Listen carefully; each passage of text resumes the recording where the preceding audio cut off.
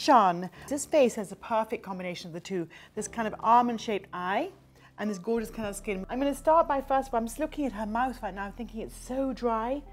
So I'm just first of all going to put some lip balm on, my favorite lip balm. It's great, and I just have this with me all the time. It really helps heal the dry skin. Okay, that was just for me. That's a very important bit. Moving on, I'm going to start with the skincare. So I'm going to use, this is new, it's called Hydra Beauty Lotion, and it's basically a priming gel, and it is really amazing. It's the gel, as you can see, slippery stuff, and I'm going to literally, see, there's no color, no nothing, gel, and I'm going to blend this into the skin, rub it in, massage it into the skin so the skin gets really nourished. Next, I'm going to use the eye gel. So this is specifically for the eye area. The skin around your eyes is much more fragile than the skin on the rest of your face. It's a fact. And so if you start wearing a very light gel like this at this young age, you really will help prevent those little wrinkles. I don't drag the skin this way. I pat it under the eyes this way, make sure it's absorbed. So that's that done. Now I'm going to use UV Essential Sun Protection. I can't say it enough how important it is to start using sun protection at even a very, very young age, so you don't have the dryness, the blotchiness, the red patches, all the things that happen when you haven't used this product from a young age. So here we go. So I'm just going to put a tiny bit on my hand here. Now you'll see I'm going to put quite a lot on. So this is a great primer, stroke base, stroke sun protection. It ticks so many boxes, and it's soaked right in. No grayness, no blueness, no scary sunblock feeling that you get when sometimes in the olden days. This is wonderful, look.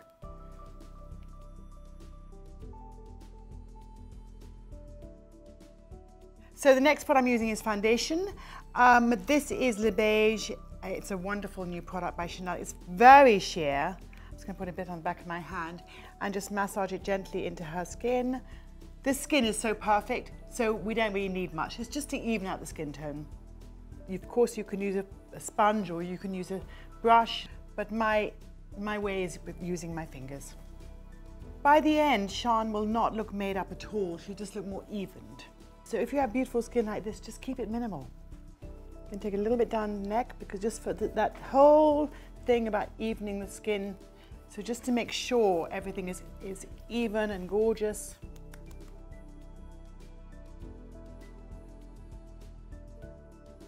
I always like to go much paler than one would think possible, if you like, because I love that luminosity it gives you across your face when there is that sort of wonderful band.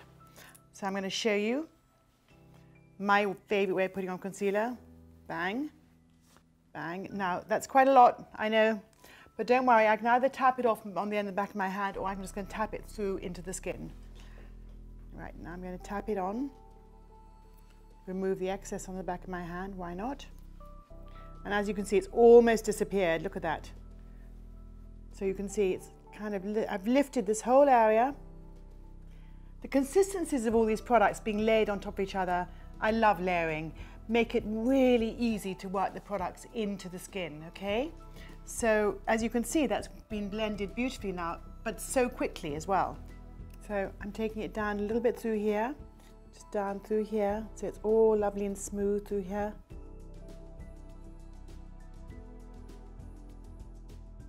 I'm going to do an almond eye. Now, I always start, when I'm doing the eyeshadow, I just find it the easiest way, and it's sort of my way to sort of understand the eye.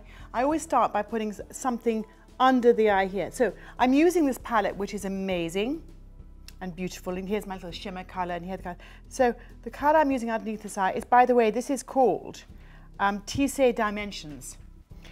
So I'm going to use this just to lift that brow bone. It's the best way for me to start to understand the shape of the eye that I'm working with. It's an indication. It already opens up the eye, already changes, it already defines the brow and defines the brow bone. It's amazing how one thing can create a makeup look. Okay, now I'm going to use the pink, Because I want to create an almond shape, I'm going to use most of the colour on the outside, just like an almond. An almond is shaped round and then goes out to a point, and all the sort of, you feel that the sort of impression is on the outside of the eye. That's what I'm going to do here. This is just going to give a light reflection of colour, just a little bit of colour on the inside of the eye, on the inside here. I'm now going to take a pencil, this one, and I'm going to use this all the way through the roots of the lashes on top. I'm not using it as a liner, I'm using it as definition. So to create the almond shape, you have to extend the eye this way. In fact, I actually got rid of some height that was developing there. I actually got rid of it, so it becomes straighter and more defined like that. So going back to this palette now, I'm just going to move on to this colour, and this is really an amazing warm metal colour. I'm going to use this in the middle of your eye just here. I'm not going to take it too far into the corner, just in the middle here. I'm not going to take it too far out either. Do you see how we're sort of, because I'm not going to the socket and I'm keeping it everything quite low, we're creating the almond eye. It's all happening down here, down in the roots of the lashes and not too far up. And then I'm going to start extending this colour out here this way. So I'm extending it here. I'm not going to the socket, I'm just extending it here for the almond shape. Using the brush just to extend, you can see. Now, same brush, I'm just going to start going underneath, same colour. I'm not taking it right in the corner yet. I'm going to decide if I do that in a minute. So I want to take it underneath. And having got this colour in the waterline of the eye, which is through here in the waterline, it's given this kind of amazing effect of the pencil inside the eye. So I've always given her like a gold, yes, I've given her a gold line inside. So, same palette. I'm now going to use this colour, which is the deep aubergine colour, on the outside corner. I'm always trying to extend the eye. That is my whole goal, to get a really beautiful almond shape. Extend, extend, extend. You know, this is very easy to do when you have eyes that actually are kind of straight. If you had big round eyes, this would be very difficult to do. But with her eyes, it's a perfect shape to be able to get that sweep of extension. You can see, all I literally have to do is just put the brush down in the roots of her lashes and sweep out. That's all I have to do to achieve this. Now I'm not going to take it all the way across because it'll make the eye too round. So I'm just going to fill in the outside corner to extend it again. And then sweeping it up, up, up. So you can see these amazing colours that are happening here. This kind of, now, if we just look straight ahead, and just looks up a little bit, now you can see like the gold, the greeny, gorgeous pewter colour, and then the sort of gorgeous aubergine coming in. So you're getting this rainbow effect of the eye.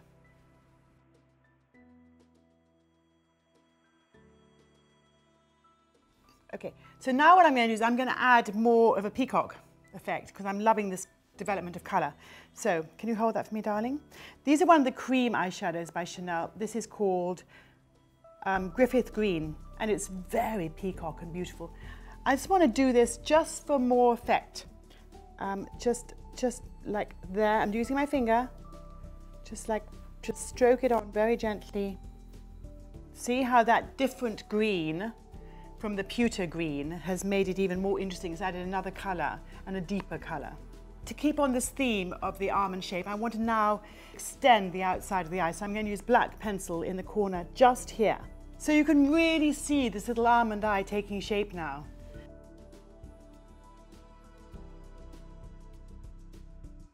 So here we have the volume mascara, and I'm just going to brush this through, getting at the roots of the lashes using a volume mascara. Right, so again, all pulled out from the, all coming out this way, look up. Now I'm just going to do the outside lashes on the bottom. Now I am actually feeling that the eyes aren't quite strong enough for you to be really wowed by this amazing almond shape. So I'm going to make them stronger. Okay, so taking not the black pencil, but the aubergine one, I'm just taking more of the pencil in the roots of the lashes. Taking it up, up, up, sweep, sweep. This, my favourite thing about this look is a sweep here, sweep. You can see how now we're really getting this sort of almond shape coming in, even more that elongated eye. Close. Great.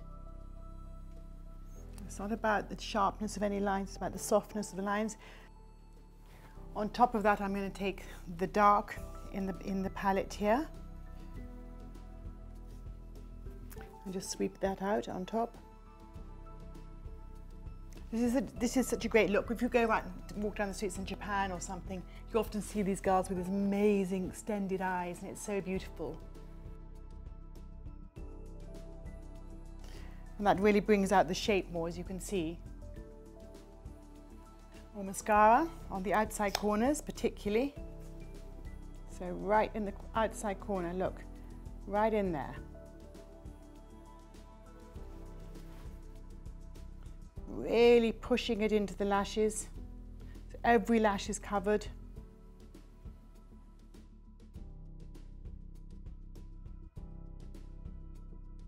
What I would say that we need to do with the brows is actually just extend them just a little bit down here and down here, so that with this extended eye, the brow will also be extended in kind of quite a straight way, okay?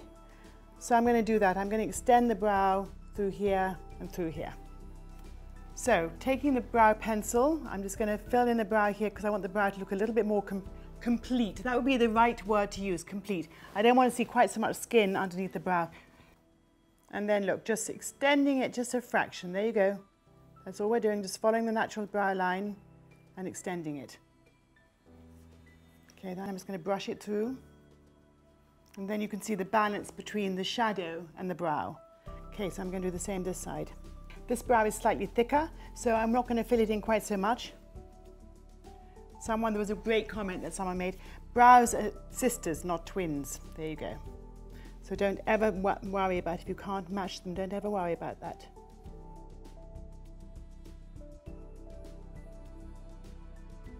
This is an amazing product.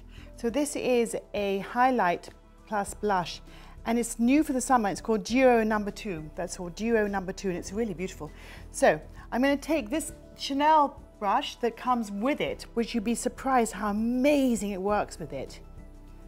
So I'm just going to take it into the top shimmer color only, yes? So I've got the shimmer color on the brush, and I'm going to sweep that on the cheekbone, and you can see that beautiful shimmer come right up.